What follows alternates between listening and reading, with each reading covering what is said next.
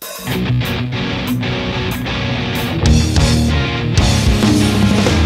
I failed to protect the ones I love. I watch the world burn and I fell from above. I know these hands haven't made their last mistake, but I have miles to walk and promises to break. I finally realized that this self-destructive course affects one of myself and left off to one's force.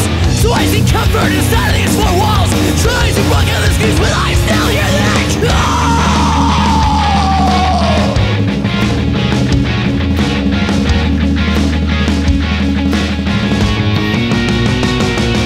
I'm beaten in with iron fists, wrapped in velvet gloves. It's how I know the end has just begun. The sad part is, I think I'll miss the things I've given up. A lot more than the things I'm supposed to love.